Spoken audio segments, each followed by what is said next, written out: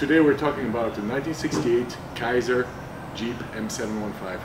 This is the military version of the J truck, or the earlier Gladiator, sitting on a more modern frame. It has an AMC 401 and an automatic transmission in it. Kind of gives it all the comforts that this vehicle needs. We've got power steering, power brakes. It's just a fun vehicle. 1980 Jeep J10 Honcho Sportside, one of 1264.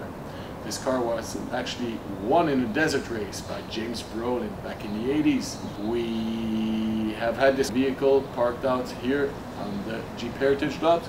Feel free to come around and check it out. Take care.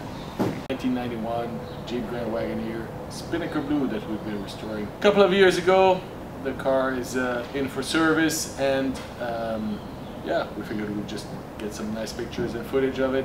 We have a couple of other Wagoneers out here in the shop. 1979 Jeep Wagoneer. This car is very special. The car literally has 10,000 miles, and the story behind it is that it was bought new by King Leopold III of Belgium. The car stayed within the royal domain until he passed away. It was passed over to his second wife, Princess Lillian, and now stands here in our collection in Texas.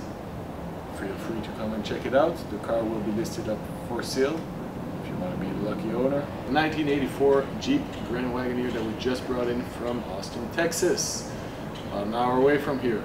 This car will light restoration and will be brought back to the market. Be sure to follow us to know more about it and to see how it goes. 1981 Jeep Cherokee Chief, the Red Beast. This car is not for sale. It was built with pride and love for my father when he turned 60. The car is here in the parking lot. We use it for events and just to also show the quality that we were able to deliver 10 years ago, and to show that nice work lasts.